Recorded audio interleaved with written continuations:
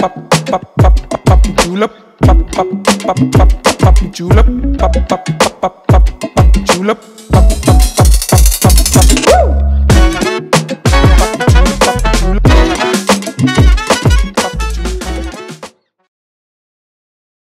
Well, good evening and welcome to, welcome everybody to the Air Force Civilian Services AIM Hire webinar. For tonight's episode, Shoulder to Shoulder, we'll hear from Air Force veterans about their transition to civil service. I'm Bob Hall, and I work in marketing, public relations, and brand management for the Air Force Civilian Service.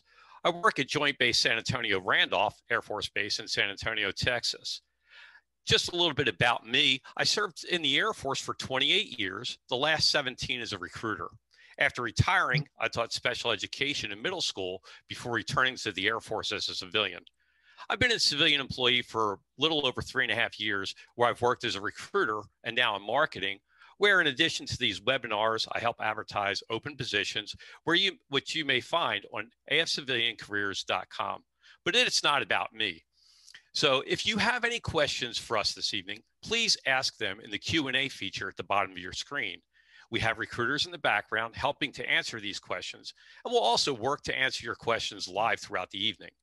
If you're new to learning about Air Force Civilian Service, I suggest you watch some of our most recent AIM Hire webinars at afciviliancareers.com/AIM Hire.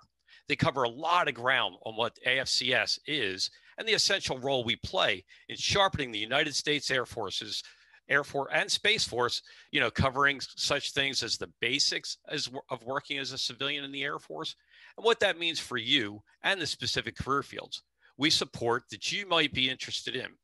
We also have episodes that cover answers to frequently asked questions and provide tips on how to improve your resume. Again, you'll find the entire library at afciviliancareers.com. Tonight, I'm joined by our panelist, Unit Security Manager Chris Mick, Drive Program Manager Ken Journey, and Program Analyst Jimmy Spears. We're just going to dive right in, though. But our first question is actually for the audience. We'd love to get to know a little bit about you. So the question is, do you have prior military experience? We'll give the poll just a few seconds here, or a minute or so, whatever. But wow, I'm seeing a lot in the chat box, a lot of prior service folks. Outstanding. So as you can see by the results of the poll, 71% of you do have prior military service. And we're excited to have such a diverse makeup in the audience this evening.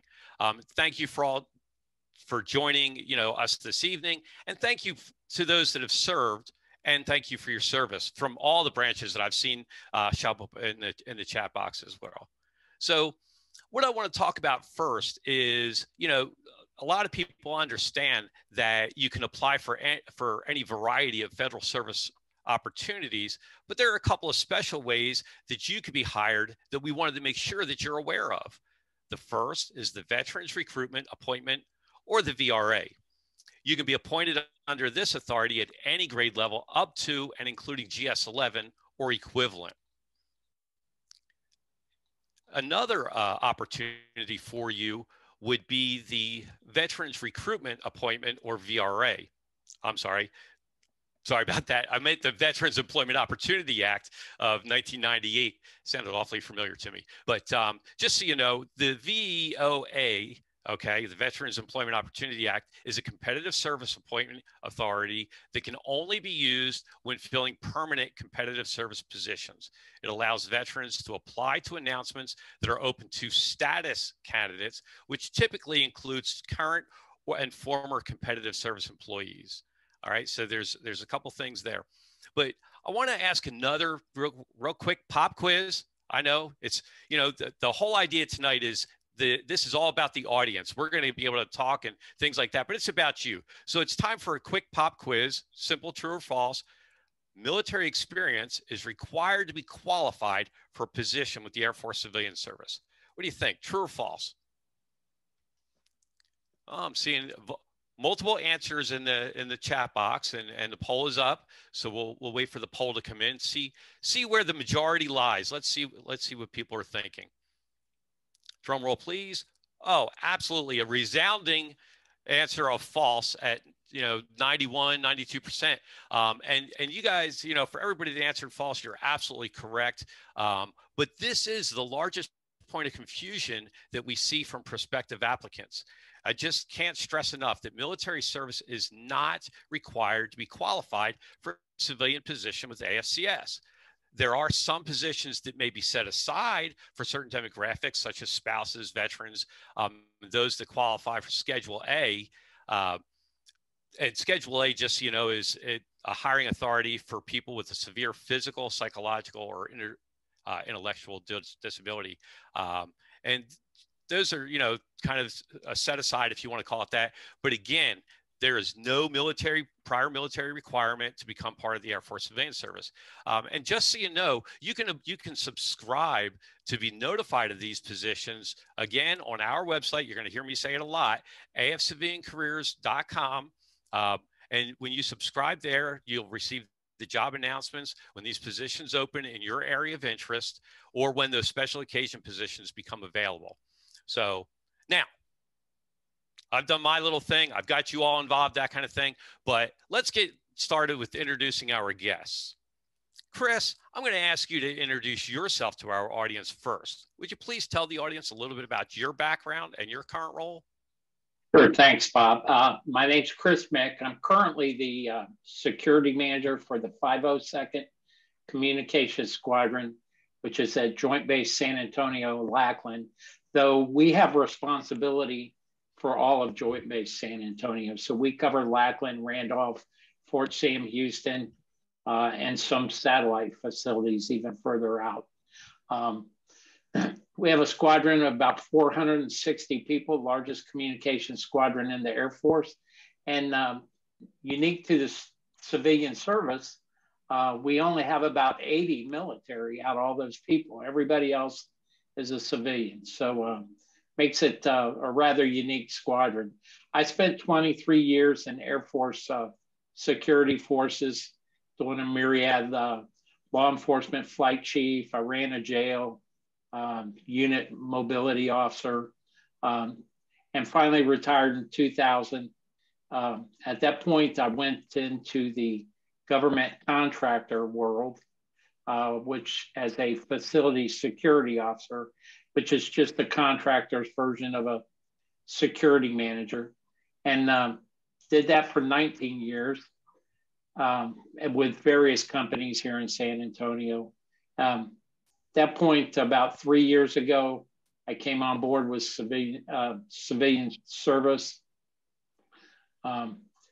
mainly to grab some stability as I'm looking down the road here in a few years toward retirement. Well, great. And thank you so much for sharing that. And, you brought up a lot of great points, and we might dig into some of those a little bit later. But how about you, Ken? Tell us about your background and current position. I'll start with thanks for having me, Bob. I appreciate it. And I'm happy to take place in this shoulder-to-shoulder event. So my active duty time, I did just over 27 years active duty, retired as an EA, 8 duty stations, the second half of which, same as you, in Air Force recruiting service. Mm-hmm. I retired in 2011, went to the private sector, worked for a 200+ person chemical manufacturing plant where I was a training manager for about 4.5 years, commuted 3 hours round trip. Money was great, drive was terrible. So I got a hold of some folks at Tinker Air Force Base in Oklahoma, and that's where I started my civilian career in the Air Force Civilian Service. I've been in 7 years now in Air Force Civilian Service. I started as an analyst in a strategic planning where we look forward for the unit and what we were going to do in the future. And then I went to logistics management in an aerospace facility, depot facility, where we brought in new work for the depot to work on. And then now I'm a program management down here in San Antonio, Texas, Joint Base San Antonio Randolph. So happy to be here. Thanks for having me. Thank you so much. I appreciate you sharing with us, Ken. And Jimmy, not that you're last for any specific reason, you just happen to be our final panelist. So why don't you take a minute and tell us about your background and your role? Thanks, Bob. And again, thanks for having me. And I'll go and start with military experience. I did about 24 years active duty Air Force. Over that career, I was in and out of aircraft maintenance in a variety of different functions. I also was a military training instructor with the Smokey the Bear hat and that whole business. Did some time in recruiting and did some time in normal accessions recruiting and did some time in health professions recruiting. After retirement, I transitioned to not civil service as much as straight civilian. Worked for a manufacturing company. Similar to Ken, a long drive. They definitely got their money's worth. It was a lot of money and they got their money's worth. It was good, but there was a lot of things that I missed about being part of the Air Force. I retired again around 2010. Got a couple of associate's degrees, bachelor's in business. Came back to the Air Force through civil service about 4 years ago, and I'm currently there now. I'm a MAPT lead. I'm an analyst. What that basically means is that I work in a maintenance depot, an aircraft maintenance depot, and I bring in new workloads to support the warfighter ultimately, and keep the depots in business. And that's me. Again, thanks for having me. Outstanding. I appreciate that, Jimmy. And thank you all. And, thank you for your service. We're glad you're here. We look forward to the audience getting to know you a little better over the next hour or so. So here we go into the questions, what we're here for. Chris, as you mentioned in your introduction, you went to work in the private sector after retiring from the Air Force, and you spent quite a bit of time there in the civilian sector. Can you talk to us about your experience transitioning to the private sector and share with us what you brought back to civil service?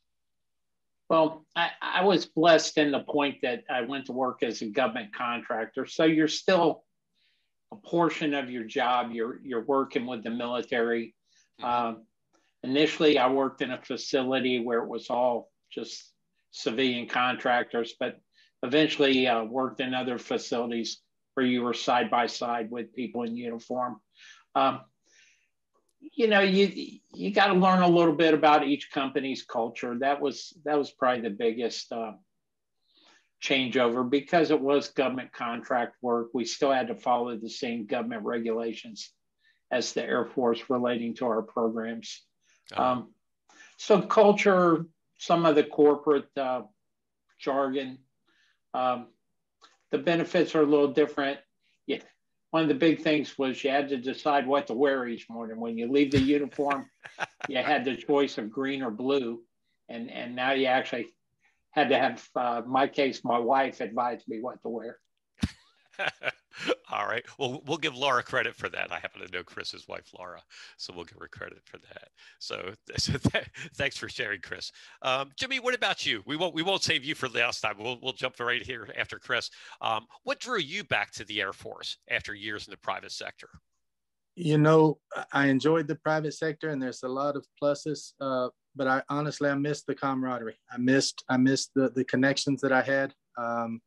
It was irreplaceable. As much as there was in the civilian sector, pure civilian sector, it really paled in comparison to the camaraderie within the Air Force. I missed having a goal, a transparent goal that was communicated to everybody, that was common.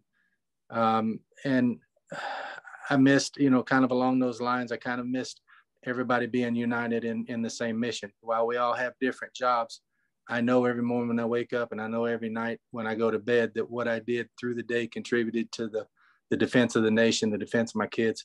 And I miss that maybe more than anything else, just giving some back. Yeah, that's awesome. And it's always great, because for those of us that have served in uniform, I can't speak for everybody, obviously, but for a lot of the folks that I've talked to, when you've served in uniform, you recognize that you're serving well beyond your personal needs. It's the much bigger picture. So Ken, I didn't mean to leave you out. And so I'm going to change the question on you though.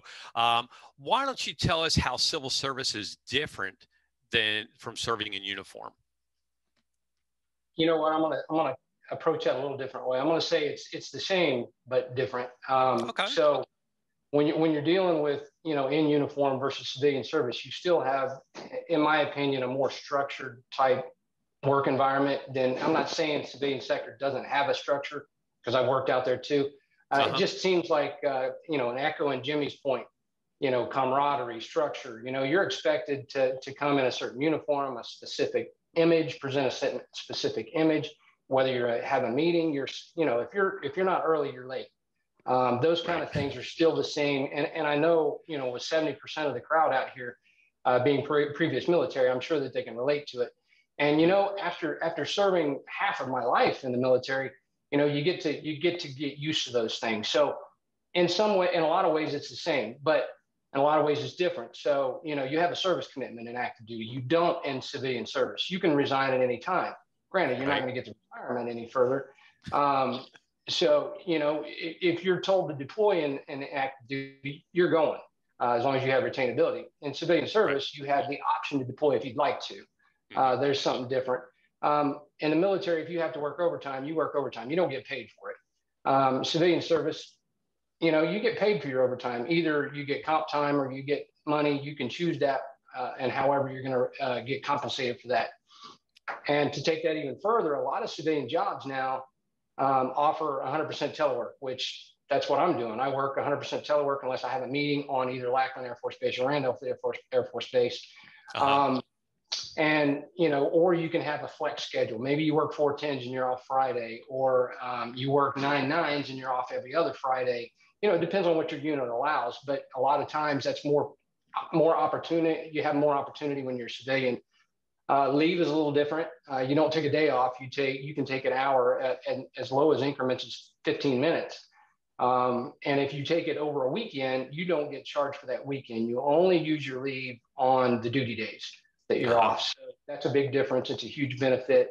And another way it's the same is because you do have a retirement plan. You have the federal employee retirement plan, and you still have thrift savings plan investments. And then the last thing is you have is a little bit more flexibility. You know, active duty, you can cross train, you can go special duty, you can do a lot of different things. You can PCS, put in for assignments. You can kind of do the same thing in civilian service, but you can take it a little bit further. You can cross train as long as you're qualified for it in your resume. You can jump from series to series to series into job to job to job, not necessarily in the same job series that you're in. As I stated earlier, I've been in 3 different series and I've only been in 7 years and in 2 different locations. So there's a lot of flexibility. There's some similarities, but yet there's some differences. Over. Yeah, no, that's great, Ken. And you provided a lot of really, really good information. And like you said, you know, 70% of our audience is prior service. So they recognize exactly what you're saying. You know, they can relate to the, you know, if you're not early, you're late. And if, you know, if it's time to deploy, you know, you're told pack your bags, you're leaving in the morning if you get that much notice or whatever. So there's a lot of good things there. But Jimmy, I'm gonna come back to you for just a second. If Ken left you anything to talk about, no, just picking on you, Ken. Sorry about that. But no, it's some really great information. But you know, Jimmy, you and I have talked before, and so I'd like to know what similarities you've experienced between your time serving and your time as a civil service employee. I think, and I agree, Ken hit a lot of valid points. You know, my roll up to all of that is, and it's kind of me, but I think I probably share a lot, especially with the prior military, and especially if there's any of my maintenance brothers there, not to knock any other career fields, work-life balance was a challenge for me. I was in missions and I share that with my time in the civilian sector for the 7 years too. I was operations manager over there. Work-life balance was a challenge.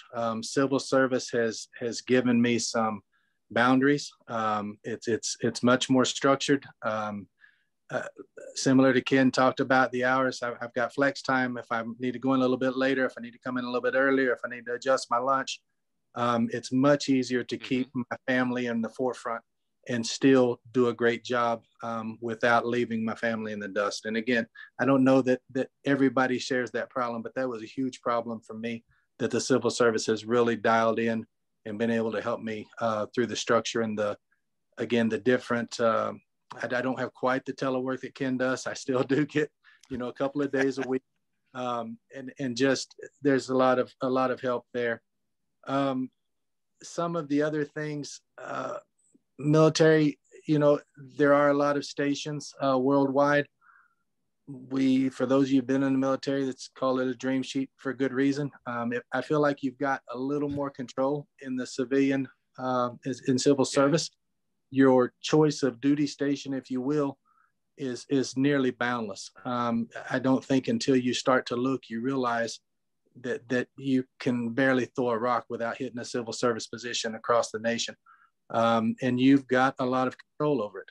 If you qualify or get qualified or get yourself qualified, and geographically as well as professionally, there's a lot of opportunity for movement that again wasn't always, or at least I didn't perceive that it was always that way necessarily in my active duty time. Trying to think, that's really the big one. That can, and I don't know that anybody focuses on it necessarily, but it is, active is an enlistment. Civil service is strictly at will. It's a choice. Yeah. We're all here because we want to be here. I mean, day by day by day, we're here because we want to be here. That's not, I'm here for the next 4 years because everybody's there that wants to be. And so, I think that carries a lot of weight. It's almost like you bring everything that you really appreciated about your active duty time, and you don't necessarily bring some of the baggage that you didn't appreciate so much. It's a little bit the best of both worlds. Over. No, that's a great response. And Jimmy, you talked about, the moves and the locations and having control over that assignment process, if you will. And Ken's, living proof of that, so to speak, because he came down from Tinker, in Oklahoma, and now he's here in San Antonio at Randolph. But, when I was a new civilian, I worked with several people that one headed off to Japan, another one off to Germany, and they're getting promotions with the move. And so not only did they get to pick a location overseas to serve as an Air Force civilian overseas, but the position also allowed them to get a promotion in the process. So those are some things that you're right, we don't necessarily see when we were in uniform. We didn't have the pick, so to speak, of where we were going to go next. As you said, we put in our assignment preference worksheet, or commonly known as the dream sheet, because if you think you're going there, you must be dreaming. But but no, you're absolutely right, Jimmy, and I'm really glad you shared that, because a lot of people, and tying it back to what Ken had said about changing your career field. You have that option in the Air Force, but a lot of times your career field won't let you go. Because of manning and things like that. But as an Air Force civilian, if your resume and your background says that I'm qualified for this new position, you get to apply. And everything that I've seen, everything that I've witnessed is your supervisors strongly support that career broadening and that opportunity to move on, whether it's to get a promotion or a new location or a new career series, a new career field. We call them a series. So no, great information, guys. And Chris, I see you sitting there out there in front of the mountains. Certainly wanted to bring you in, but I'm not gonna necessarily ask you about the differences there. But what I am going to ask you is about any challenges that you may have come across in transitioning to civil service, because, like you said, you kind of worked right next to as a contractor. What was that process like, if you will, transitioning over into civilian service? Well, the transition wasn't too bad. I got to be honest, having been out of the Air Force, active Air Force, a lot of the acronyms had changed. So there was a little bit of relearning, but the basics are all there. The hiring process, all I would offer people is you got to be patient. There's some things you may have to do. Urinalysis, fingerprints, security clearance, depending on the job you're going into, that you wouldn't necessarily have to do outside. And here in San Antonio, we have lots of military installations, so things like fingerprints aren't an issue.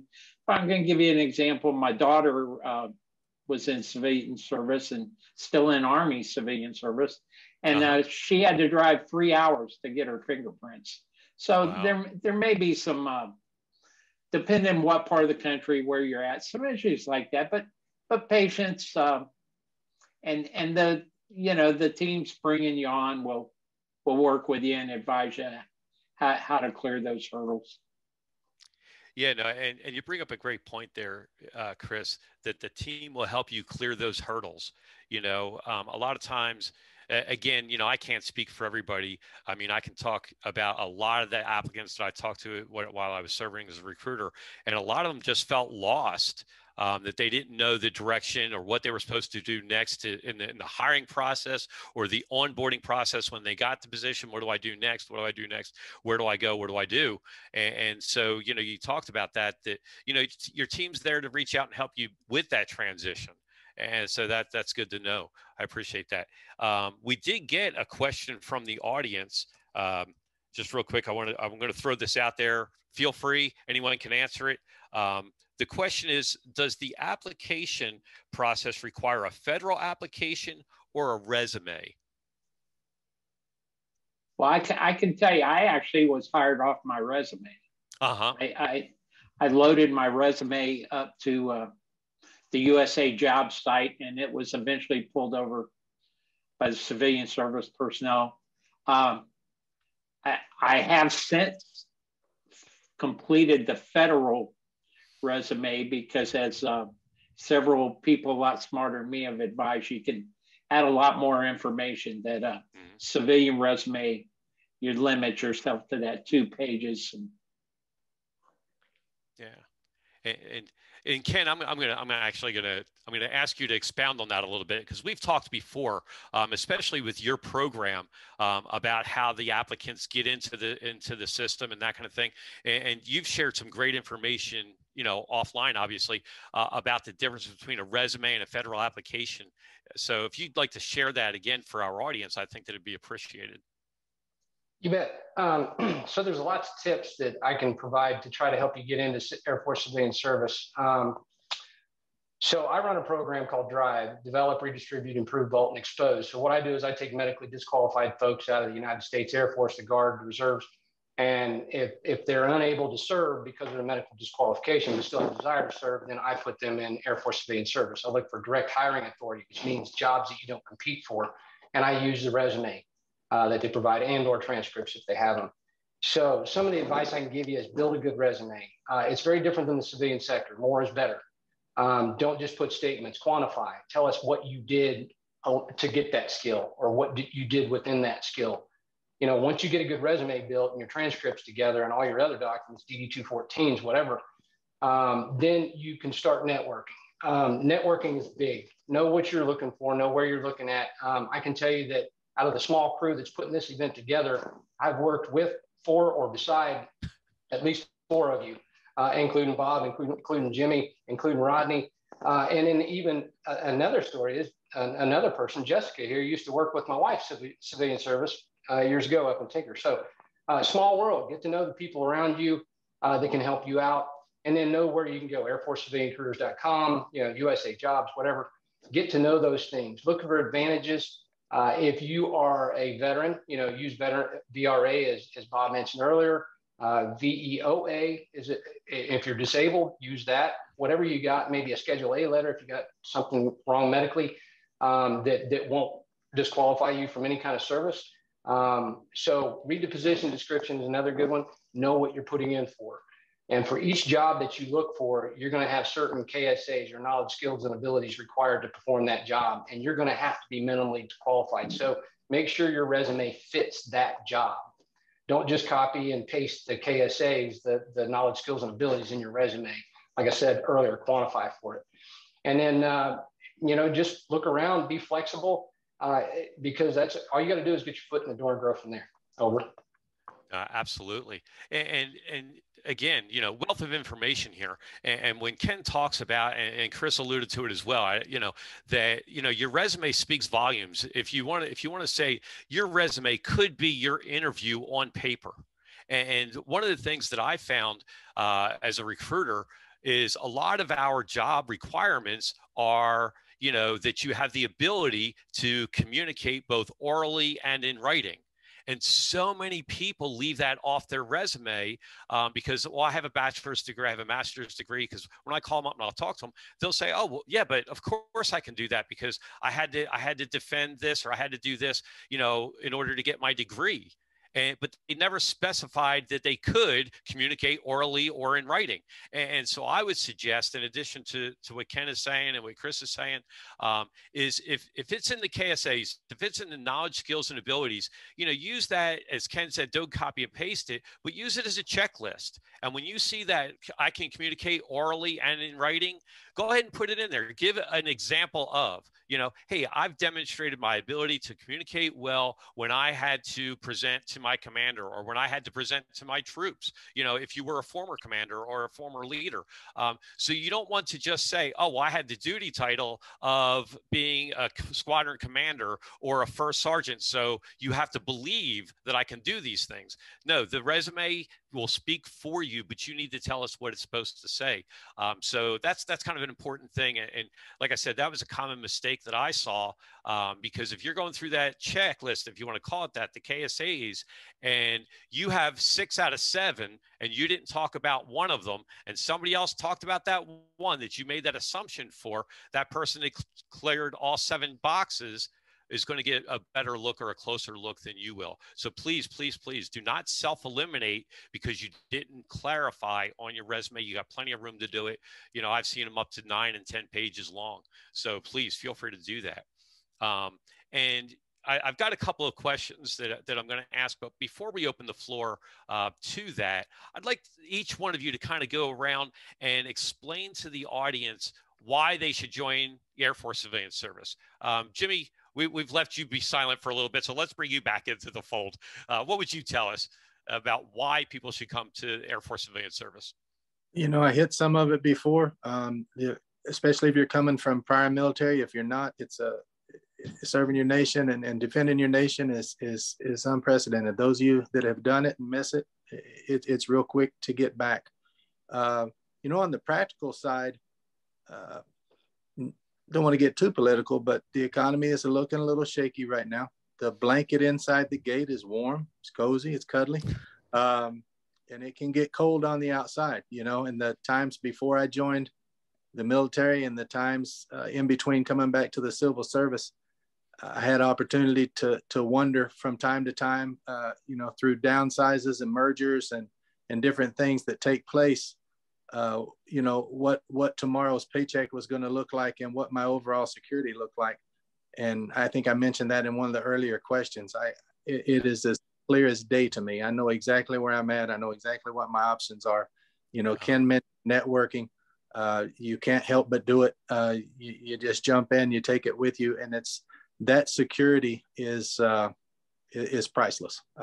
It truly is priceless for peace of mind, especially for those that are on the second half of their, second careers or moving on past, it gets, I think, increasingly priceless. Really, that's about it. I will only caveat, not so much to the question, but a couple of these guys said that we know each other, a couple of experts when it comes to talking about those resumes. So I don't want to switch back to that, but a lot of good information was passed. I just want to give those to those guys for the audience. Don't take any of that for granted. Reach out, ask for help. They gave you some tremendous tips.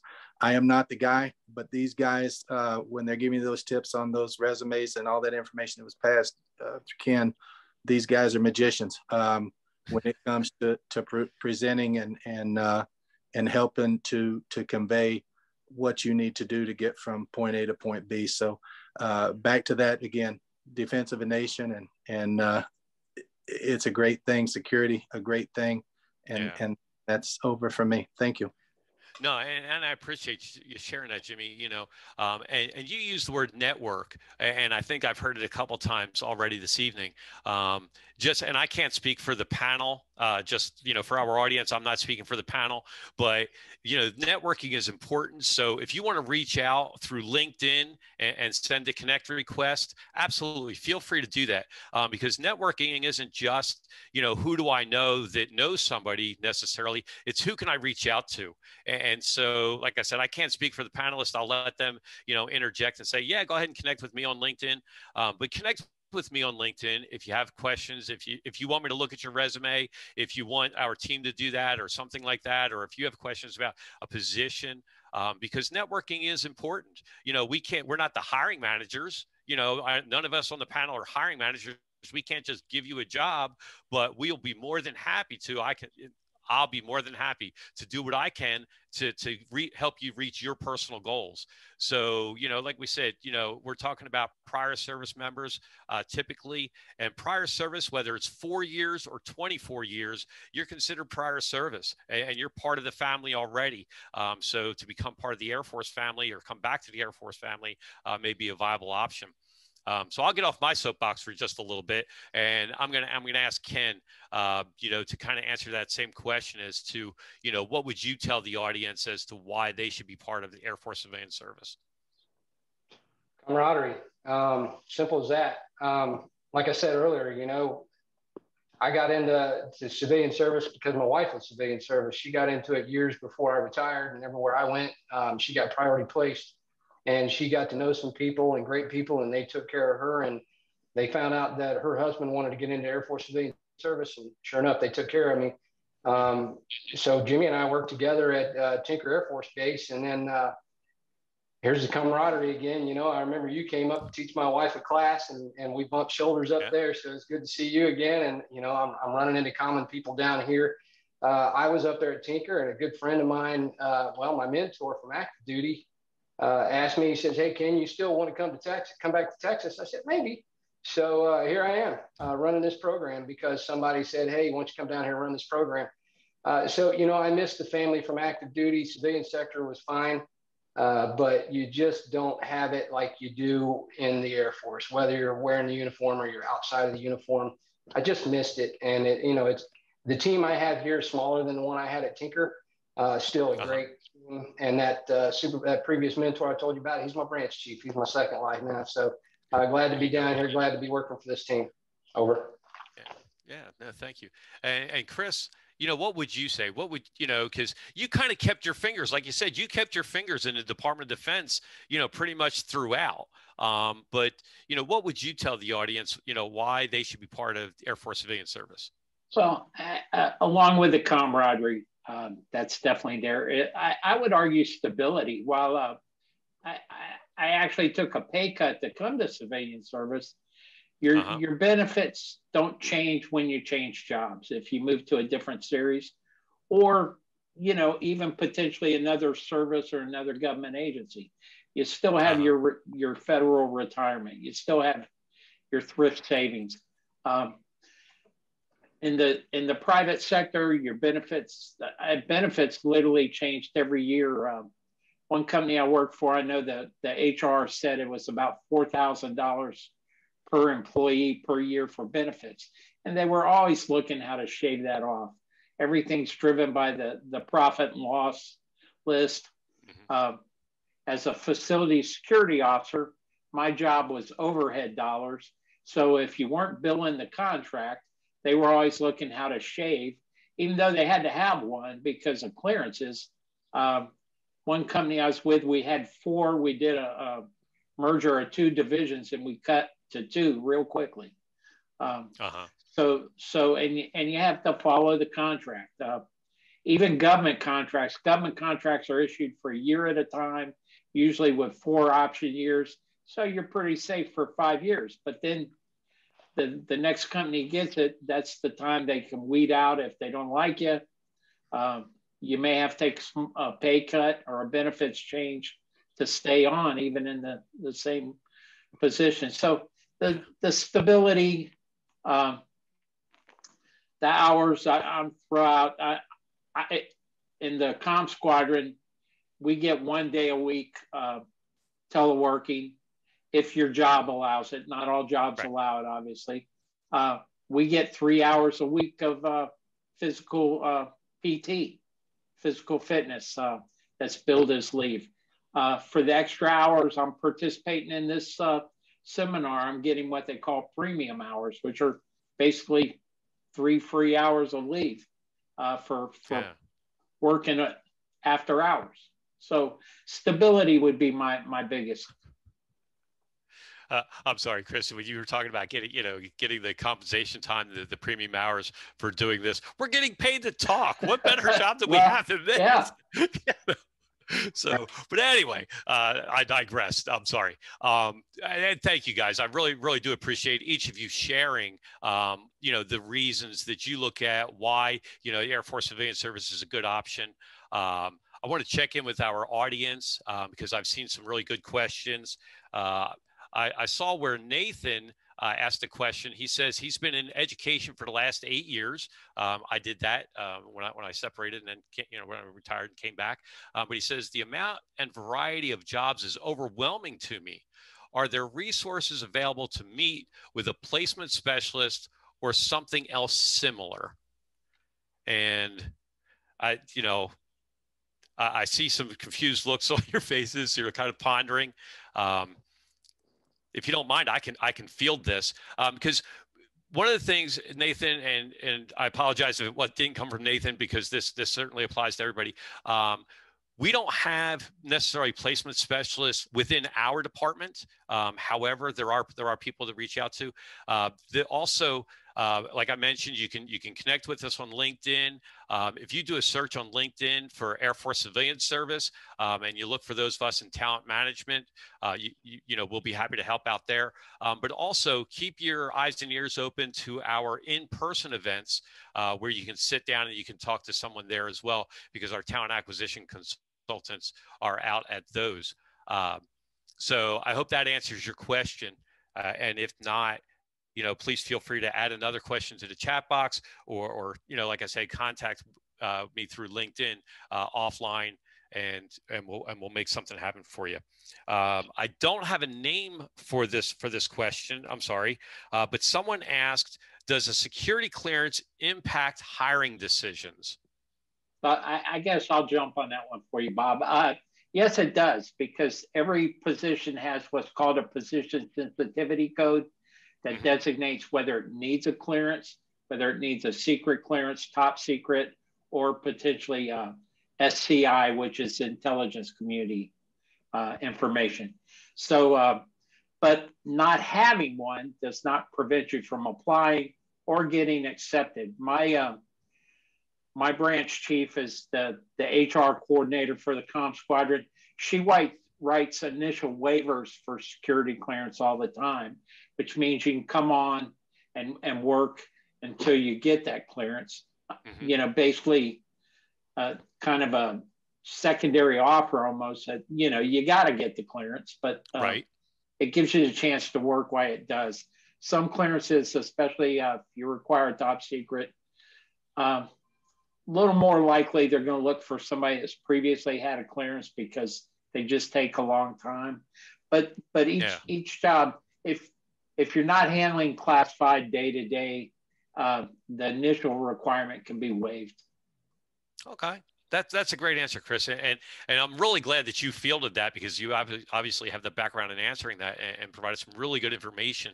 I know that, the ability to obtain and maintain a clearance, so it's not required initially. If you have it, great. But if not, don't hesitate. Again, don't self-eliminate from applying to a position because you don't currently hold one. Because as Chris pointed out, initially, there's a possibility to get that waived to put you to work and while that's being processed through. So, Bob, if I could throw an alibi in there also, even though Absolutely. You've been in the service and had a clearance, if you haven't worked in a job that required a clearance in the last 2 years, they're going to make you redo your clearance anyway. Okay.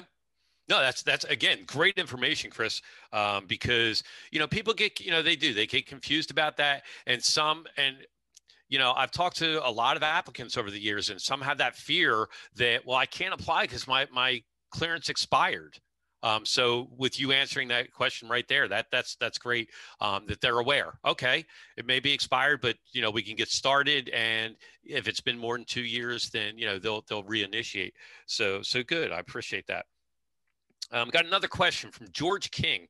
He says, over my 24 years in the Air Force, I've had various jobs that had nothing to do with what I went to tech school for. In those jobs, I had to reinvent myself for the duties of that job. That skill that a lot of service members developed has helped a ton. How much weight does prior military service have when we don't have every qualification ticked off for a specific job. I'll jump in on that one, Bob. I'll say, when you look at the knowledge, skills, and abilities for these jobs and you really dissect it, I'll bet if you look back at your 24 years is a long time to serve in the military. I'll bet you can find something that is very close to it, if not exactly what is in there. I'm sure you probably went through TAPS. I went through it twice before I retired. They kind of help you transition your military skills into the civilian skills, and it's very much similar. And as you already experienced, when you come in the military, you don't have to know the job. We train you to do the job, or in your case, you had to learn different jobs because you didn't go to what you were taught to do. But in civilian sector, you have to have some ability. You have to be minimum qualified. But I'll bet you, if you dissect those knowledge, skills, and abilities, you're going to be, and again, like I said earlier, if you study the job and you know what area you're going to, I'm never going to be an engineer. I'm not going to look for engineering jobs. But if you go into those areas and then dissect it, ask your friends, network, and figure out if you need to fill a skill, figure out what you need to do to learn it, and that'll help as well. Over. Yeah. And anyone else? Because I love to talk, and I'll, I know, big surprise, right? But George, what I would say, like you said, you had to reinvent yourself for those duties. Think about the soft skills that you developed. And like Ken just said, see where they're going to fit in to the position that you're looking for. Clearly, I'm not going to be a chemist. I'm not going to be a doctor, but I might be working in that facility because of the background, because of the soft skills that I bring. So I can't stress it enough. Don't self-eliminate, if you feel that you're qualified. Just explain to us, try to put it as much as you can in your resume as to why you believe that you are qualified. Again, I can speak, if I put my recruiter hat back on for just a second, is that as a recruiter, we'll take an hour or more to, pull up a resume apart saying, okay, George applied for this job. Why does he think he's qualified? And we'll pull it apart to try to find out why you believe that. And if we can see why you've applied, we'll call you up and say, hey, let's clarify. Let's make it easier for the hiring manager to see why you applied for this position.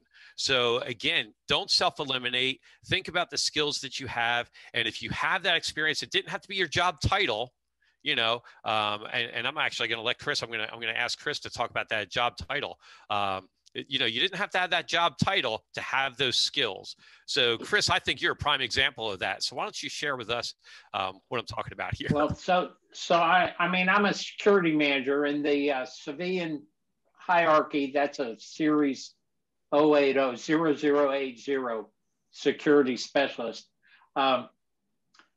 In the comm squadron, though I was hired as a 2210, which is an IT specialist with cybersecurity. And this is where I would encourage you on the job site, whichever job site, don't be scared of using the search function, because search for things like security clearance or security manager.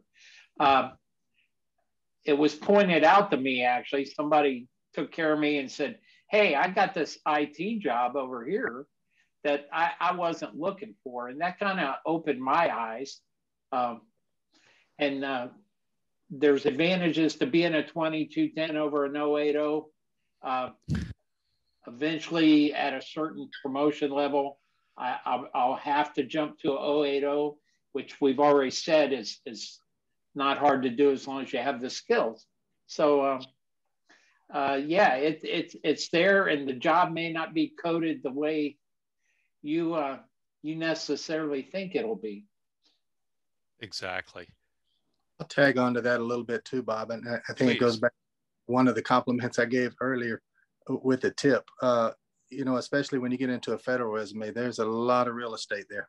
You're not really bound. So I think that what you're asking or maybe painting as potentially a negative can rapidly turn into a positive, in that, much like you said, 24 years and a lot of that times you didn't feel like that you were doing your specific job title or AFSC. I don't know that reality doesn't exist in a lot of places. A lot of times organizations start to kind of dole out within. And they know that, these hiring managers know that. So sometimes, even though you think, man, I'm not hitting exactly what this KSA asked for, as Bob said, paint it in there, paint the why. Because even, for example, if you don't hit that one, you may catch that hiring manager's attention to say, right, you know what, this is my guy. This guy is a fit for, I've got this other position, and he needs to be multi-talented. He needs to be able to think on his feet. He needs to be able to move. He's not an in the box kind of guy. And so use that real estate, use those sheets to paint the picture and paint that thing as a positive. And I think it'll work in your favor. Over. Yeah, no, absolutely. Go ahead, Ken. I'm sorry. Put a bow on this, Bob. So if you think about the 3 jobs I mentioned earlier, whether you spent 4 years, 24 years, or maybe even just high school, you've done it. I was an analyst. What do analysts do? You analyze stuff and put out a report, whatever. I was a logistics management. What is that? Basically, you figure out all the logistics of a project. You got this piece and that piece and this piece. That's all logistics management is. And program management, everybody's been a program management at one time or another. So, a lot of civilian careers are that generic. And I bet you can put your skill set inside of those. Over. Yeah, no, absolutely. And it's so funny because, I said that I served 28 years in the Air Force, and my first job in the Air Force, and this is kind of alluding to the job title thing. My first job in the Air Force was Electronic Communications and Cryptographic Equipment System Specialist. Holy cow. That's, nobody comes up with titles like that except the military, right? So don't look at the job title necessarily. Look at what the job duties are. And like Chris pointed out, do that keyword search for what you're interested in or where you feel your skills are located, because the job title might throw you off, but you're like, hey, I'm a perfect fit for this. Just like Chris was a perfect fit to be the security manager under an IT information technology job title. Okay, so can't stress it enough. Don't self-eliminate. And if you hit 3 out of 6, guess what? You might be the only 50% person that's applying for that position. Everybody else is like a 10 or 15% or something like that. You might be the perfect fit, or as Jimmy pointed out, they can see things that because you've used that real estate, as he said, to explain why you think you're a fit for the position. And the hiring manager can say, absolutely, Nathan's my guy, George is my guy, Kathy's my girl, whatever, to fill those roles. So, can't say it enough. Don't self-eliminate. Go out to afciviliancareers.com, look at what the opportunities are, take advantage of it, connect with us on LinkedIn. I say LinkedIn because that's the professional platform, and just go through. I'm looking at the time and holy cow, we're like, getting close here. Final thoughts, questions, comments from the panelists, anything you'd like to throw in? Hey, Bob, I want to throw one more benefit that we didn't really talk about, but Ken alluded you can move place to place. If you want to go overseas, you can actually get what's called return rights that guarantee you come back to your position in 2 or 4 years. No other job's going to offer that. I'm really glad you shared that, Chris, because you're absolutely right. I talked about those folks that are now in Japan and Germany, and that's one of the advantages that they're going to be taking advantage of, one of the opportunities they're going to be taking advantage of upon their return. So, yeah, absolutely. The job security that Jimmy was talking about, and, the fact that I can, travel around the world on the Air Force's dime, basically, right? The Air Force is going to pay you to do your job someplace else. So that's outstanding to do that, but yeah, here we are. Like I said, holy cow, this hour went fast. You guys have provided an insurmountable amount of information. And I'm really hoping that our audience takes advantage of it, because our goal is to help them reach their goal. We all have jobs. That's why we're here, but if they're looking for a position, I'm hoping that this helped them, at least see that the Air Force Civilian Service is a viable option for them. But I guess I have to say, that's all the time that we have for today. I want to thank everyone for joining us, and I hope you learned something more about the Air Force Civilian Service to help you transition to civil service, along with the amazing benefits that our panelists talked about. And we offer those to every employee. It's not like, you know, Chris is allowed flex time, so therefore Jimmy's not, or, you know, Ken is allowed, you know, no. The benefits are what they are, and we share them across the board. So, you know, we do offer those benefits that guys had talked about with that work-life balance and career growth and progression opportunities, so much more. I'm going to say it again, because if you didn't learn anything from this webinar, you know, to find our open positions, visit afciviliancareers.com. You'll see an interactive map on there. I love that map because you can click on the location and you'll see every job that's available, and and those are links to go apply. So I love that map for that. But in addition to our job map there, you know, you'll just see a wealth of information, but you can also follow us on LinkedIn, on Twitter, Instagram, Facebook. If you're looking for us, you can find us. And, you know, you can look for our updates, our news, announcements, and, you know, see what our team of nearly 170,000 civilians do to support our airmen. And in closing, join us next month on Wednesday, the first Wednesday of the month, you know, for our next episode, where we're going to be talking to some engineers, and where they're going to share some of their achievements, technological advancements that they're working on. And that's going to be pretty exciting too. So I hope you come back and join us there. And so thank you again. Have a great night.